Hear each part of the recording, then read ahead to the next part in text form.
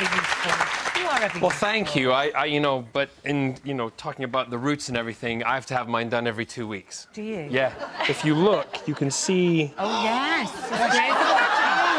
Isn't it refreshing to be so honest about it instead of just pretending? Why wouldn't you let it go then? Well, now you've done that. Well, at the moment that I would like to let it go, but Scott, my husband, says he's not ready for me to have grey hair.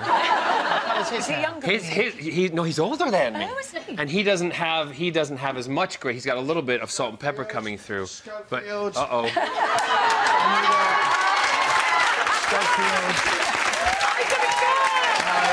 Bye. Good luck. Lovely time. I will. No problem. Hi. John Barrowman! I haven't seen you in ages. You come instead. We gotta go. Can we just tell... Yeah. Can you tell us where you're going now, then? Right, OK, now I'm in the car with Chris. We're on our way to Gray's Inn Road to ITV News. Yes. I've got an exclusive for ITV News of a challenge that I've agreed to do, and it's a big, scary challenge. I'm going to tell the news about that.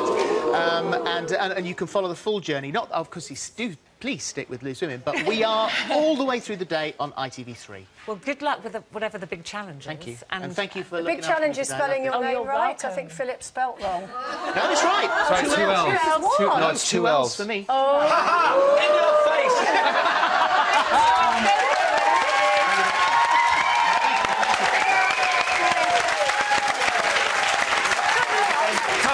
I can come closer.